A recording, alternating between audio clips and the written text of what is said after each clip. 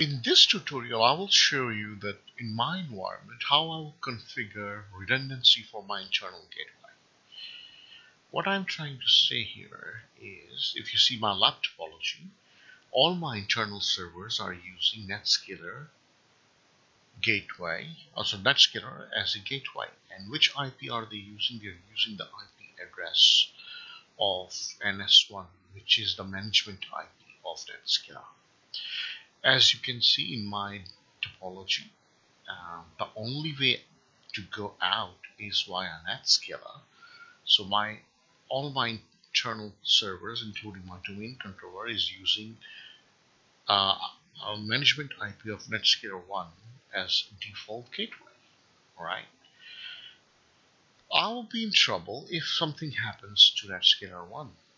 Although external user will still work because I have NS2, which is configured as highly available configuration. But as we know, the NetScaler IP, which is a management IP, is unique for both devices.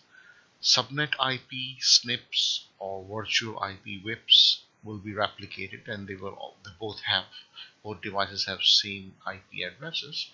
But NetScaler IP address is unique. So my internal servers won't be able to communicate or access the internet. Let me just show you what I'm trying to say here. This is my domain control. Right now I'm pinging the external IP address, and if I show you the IP configuration, the default gateway is 10.10.10.200, which is the NetScaler IP of NS1. And if I take you to the browser, and this is the 10.10.10.200, which is NS1. As you can see, there are subnets IP and all, and virtual IPs. But 10.10.10.200 is the NetScaler IP. And if I go to secondary node, which is 10.10.10.201, it has 10.10.10.201 as NetScaler IP. And the rest of the IPs are the same because they will be same, because secondary takes configurations from primary. So is there any way that I can configure sort of a virtual IP and use that as a gateway on my internal clients? So it doesn't matter if the primary fails and secondary becomes active, my internal servers can still access the internet. Yeah. For that purpose, what we like to do, that's what we would like to test here. So I switch back to my primary, and let's say we will use an IP of 220 if it's not used. I think so. So I would say add an IP address 10 10 10 220, and because it's a single IP, and I will define it as a virtual IP address. Okay. And I don't want to manage using this IP address. Okay, and rest I will keep it default, so 10 10 10. Oh, sorry, not 200, I think. 220. 200 is already being used. Sorry about that. 220 and create an IP of 10.10.10.220 has been created. It will take a while for these changes to be replicated and comes to secondary, but it will come eventually. Okay, so now I have created a virtual IP 10.10.10.220, right? And I would like to use this virtual IP to be used as a gateway. So let's wait a while until it's, oh, okay.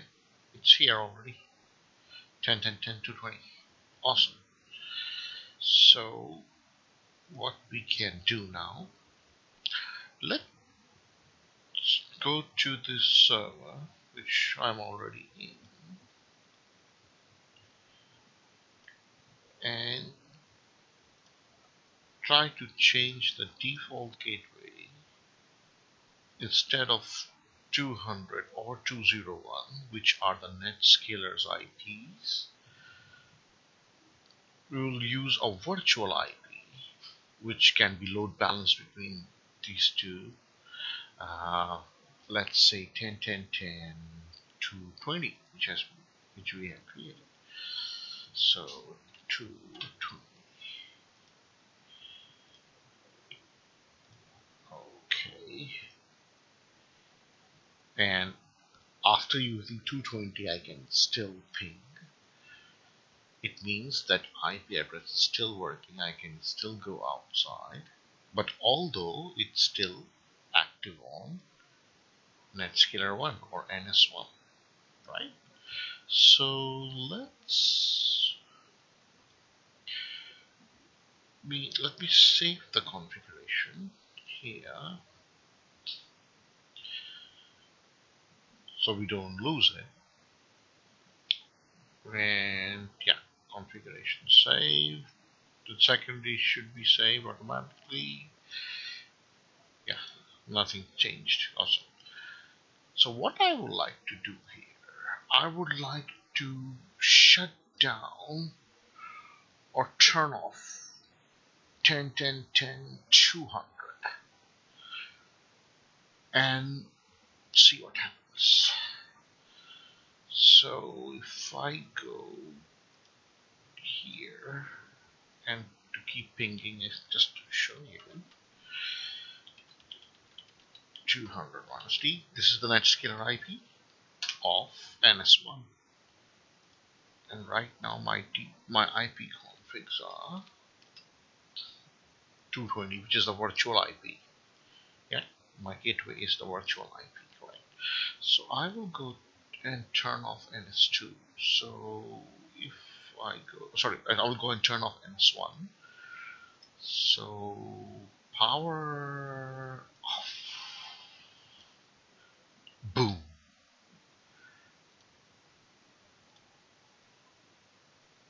And you see, I can still access the internet. I cannot reach 10, 10, 10, 200 anymore because that's down.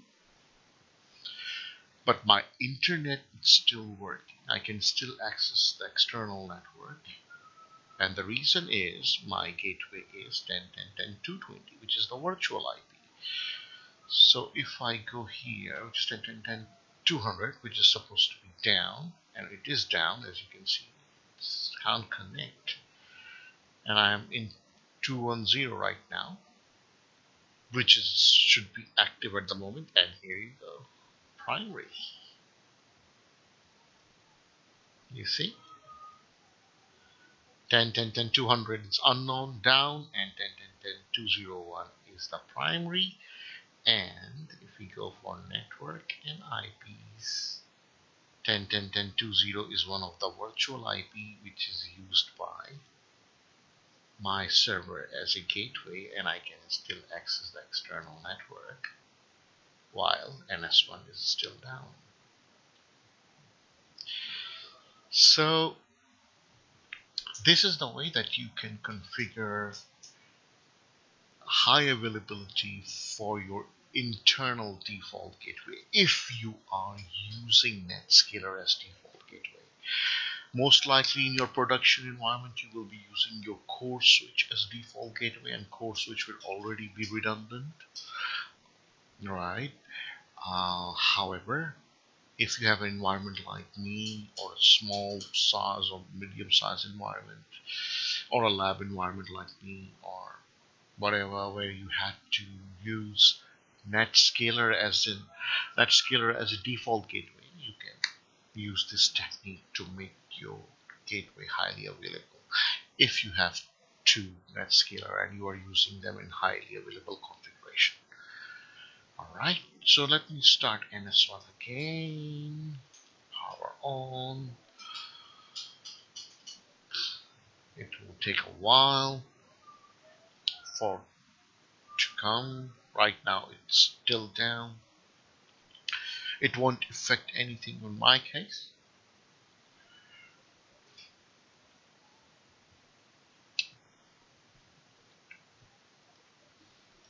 Right now it's still booting.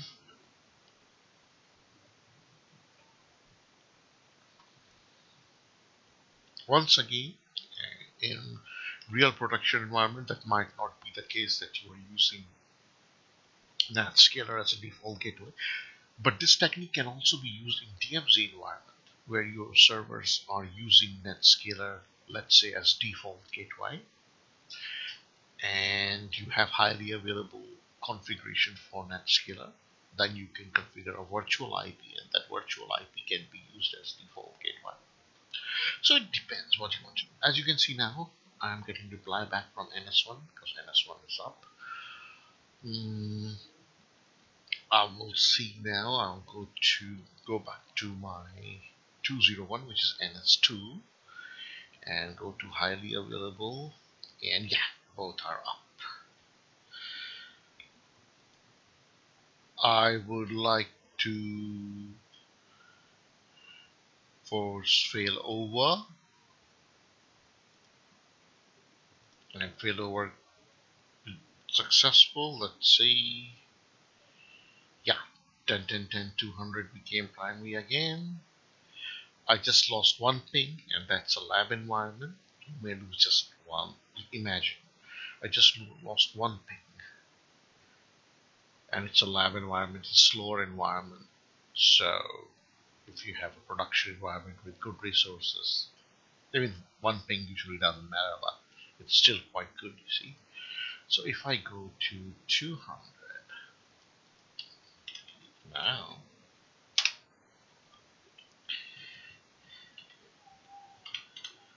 NS root,